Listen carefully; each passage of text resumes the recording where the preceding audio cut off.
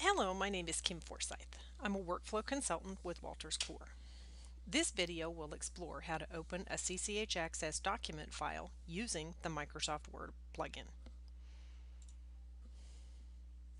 The plugins for CCH Axcess Document are not only useful for saving files into Document, but can also be used to open files stored within Document. To open a Microsoft Word file, for instance, simply open Word and select the CCH Axcess ribbon. Click Open from Document and a new window will open. If your CCH Axcess login credentials were not previously saved, you'll get a dialog box requesting them at this point. Now you simply search for the entity on the left by ID or by name.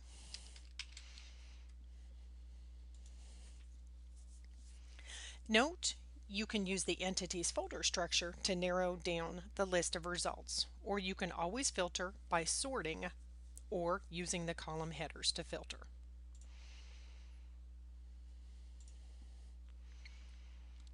Once you've located the file you wish to open, double-click on the file to open it, or highlight the file and select Open at the bottom of the screen.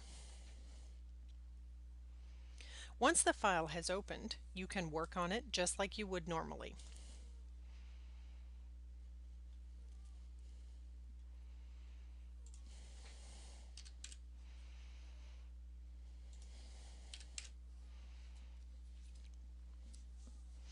Save it.